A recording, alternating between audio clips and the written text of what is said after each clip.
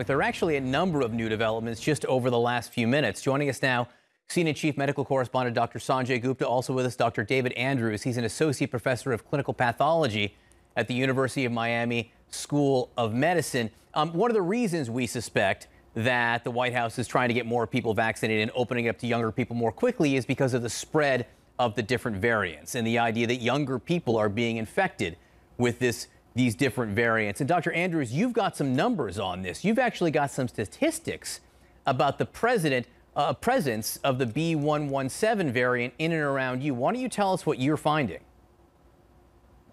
Yes, in Miami-Dade County, as you know, we've had a big influx of young people for the spring break event. But in our sampled population, which includes both students and patient samples, we're seeing upwards of 50 to 60% of samples testing positive for the B.1.1.7 variant, the UK variant. Dr. Andrews, one more question for you about the variants, because I've recently become concerned about the so-called California variant, the B.1.4.2.7, after reading that it is more transmissible, causing more hospitalizations, more deaths, and possibly vaccine resistant. Are you seeing any evidence of the California variant?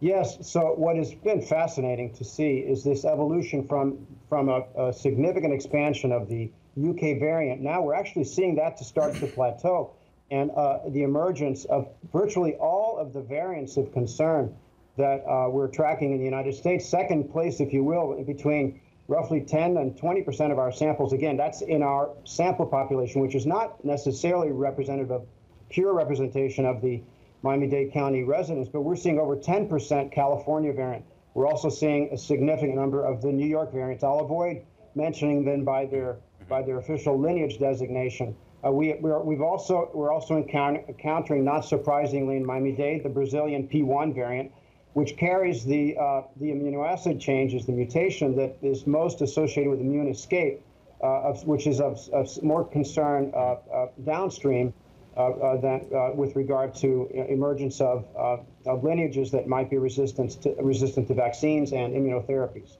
All right, Sanjay, put this all in perspective for us, because I think people hear this and they get very concerned. Oh, 60% of the cases are the B.1.1.7 variant that we saw in the UK. Oh, we're seeing other variants. How much does that matter? What does it tell us about who is getting infected?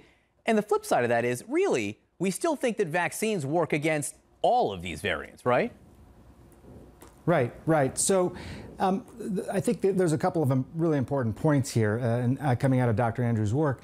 First of all, we have worried and been concerned for some time that these variants would become the dominant strains, right? We have the naturally occurring, the type of strain that's been circulating mostly in the United States, starting to be increasingly crowded out by these variants, which we know are more transmissible and possibly more lethal as well. So that's one thing.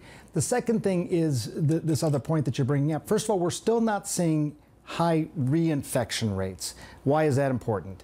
It means even people who've been previously infected with the circulating coronavirus, the more common circulating coronavirus, they still seem to have protection against these variants just from their natural infection before. We'll see if that continues to hold up. But also the vaccines that have been trialed, at least against the UK variant, for example, that Dr.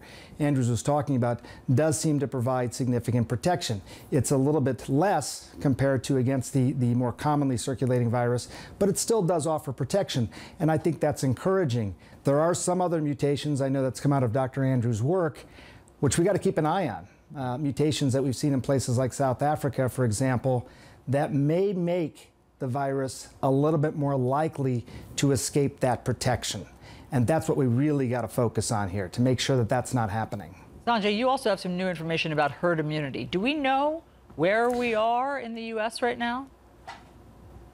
Well, it's an interesting point, because I think, I don't know that we know for sure, but I think one thing that's important to continue to point out is that we are looking at the vaccination numbers, and those are obviously very important numbers to look at.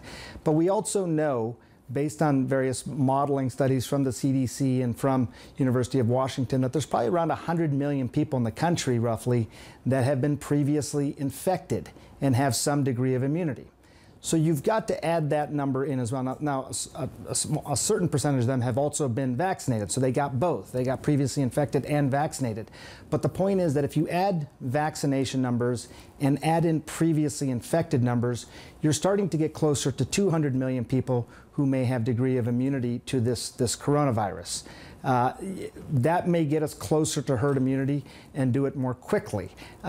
Still, it doesn't account for people under the age of 16 who still don't have a vaccine available to them, but there's a certain percentage of them that may have immunity because of having been previously infected. So it's overall, it's good news. You don't want to get infected to get that immunity, but there's a lot of people who have, and that's going to help us get toward herd immunity. All right, I promised a number of new developments. Dr. Anthony Fauci, just did an interview where he said something that I had not heard him say as directly before, and it perked my ears up as the parent of two 14-year-old soccer players. And it has to do with, youth sports. I think we have the sound. Do we have the sound? Let's play it. What we're finding out that it's the team sports where kids are getting together, obviously many without masks, that are driving it rather than in the classroom spread. When you go back and take a look and try and track where these clusters of cases are coming from in the school, it's just that. So, Dr. Andrews, that's interesting, right? Because outdoor activities have been seen as largely safe. We had heard there hadn't been any on-field or very few on-field transmissions. Now Dr. Fauci is saying that team sports driving part of what we're seeing among younger people. What do you make of it? Well, I think that fits perfectly with the increased transmissibility associated with, for example, the UK variant, this B117 and the others. Where previously maybe there might not have been as much transmission, but that's definitely the concern right now, is the rate that these are transmitted. And Sanjay, of course, the concern also is that younger people seem to be getting sicker. I mean, just the fact that younger people are going to the hospital, by definition, I assume, that means they're having breathing difficulties. We hadn't seen really young people under 20 having those symptoms a year ago. Yeah, it does appear that this at least the UK variant may be causing a more serious illness in people. I have been talking to doctors at various hospital systems in Michigan. That's my home state. I talk to them all the time. It is true that you are seeing increased hospitalizations among younger people. But overall, I will say that what we call the index of severity, or just how severely ill the patients are, is still significantly less than what we saw when elderly people or more vulnerable people were hospitalized. So we'll see. I mean, it's not to minimize that in any way. And trust me, you don't want this virus. No one is suggesting that you get this virus. That's not the way to get your immunity. But I think the fact that 75% of people over the age of 65 now have at least some immunity is going to be really helpful in terms of curbing severe illness and deaths longer term. We certainly hope so. Dr. Sanjay Gupta, Dr. David Andrews, thank you both very much for all the information this morning.